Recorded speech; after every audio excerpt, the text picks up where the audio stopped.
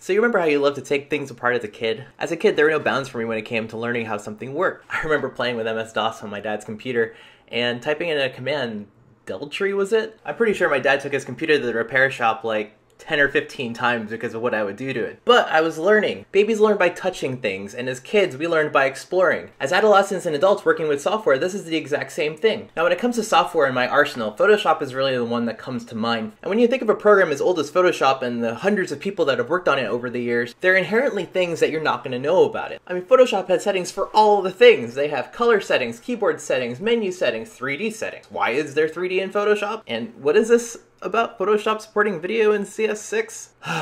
Anyway, a few years ago, some good friends of mine and I started a series of workshops called Sidebar Workshops. I took care of the Photoshop section, which was more of a tips and tricks session than a how to use Photoshop session. So with that in mind, I'm going to go over a few of the ways that I customize Photoshop in order to make my life easier, and hopefully in turn it'll make your life easier. Now the first panel I always configure when I get into a new installation of Photoshop is the layer panel. And in this panel there are two specific options that can be game changers depending on how you use Photoshop on a daily basis. The first one is more of a cure to an annoyance, which is expand new effects. It pretty much does what it says. Whenever you add effects to a layer, Photoshop usually shows you a list of the layer effects that you have just added. If you commonly work with Photoshop documents with a lot of layers in them, you're going to want this off. That way you save some precious real estate. Speaking of annoyances, the option at the very bottom of the panel solves a problem that I've had for years. Unfortunately, it only took until CS4 for Adobe to actually add this, and the fact that they hadn't added it until CS4 is insane. This is such a pet peeve of mine. It's like, oh, I just like want to rip my hair out every time. If you've worked with this option on, I don't understand how you can work with this option on, because if you copy layers, you're probably going to see copy, copy 1, copy 2, copy 3, copy 4, and so on. And if you're like me and you name your layers and you try to copy those in order to reuse them, you then have to re-edit the names of those layers in order to get everything nice and tidy. It's just completely maddening. Turning this option off is the first thing I do whenever I get a new copy of Photoshop. It has saved my sanity on so many occasions. That's it for the layer panel.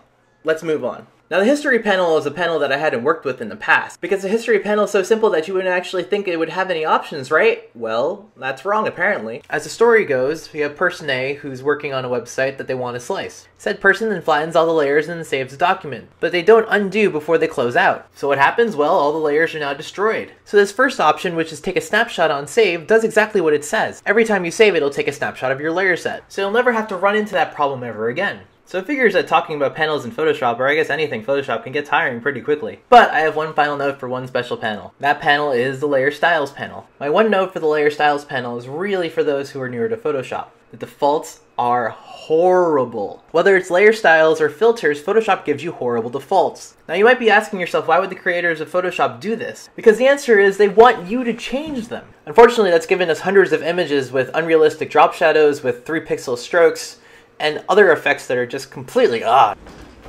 It is so ubiquitous that the Wikipedia page for a drop shadow is the default Photoshop drop shadow. Now to those of you who are newer out there, I implore you to play with every knob, every setting, every text box, because it's important not only to learn what Photoshop gives you, but it's also important to realize how you can hack it. Now here's what I want you to take away. Photoshop is a gigantic program with hundreds of ways to customize it. It can get pretty daunting at times. I've only covered 3 or 4 options, but I encourage you to play with the options that you stumble upon in order to improve your workflow. On a broader note, get to know your tools. Doing so will not only allow the tools to step out of your way, it'll also become an extension of you. So keep playing, keep tinkering, and keep breaking things. And with that, ladies and gentlemen, I'll see you next time.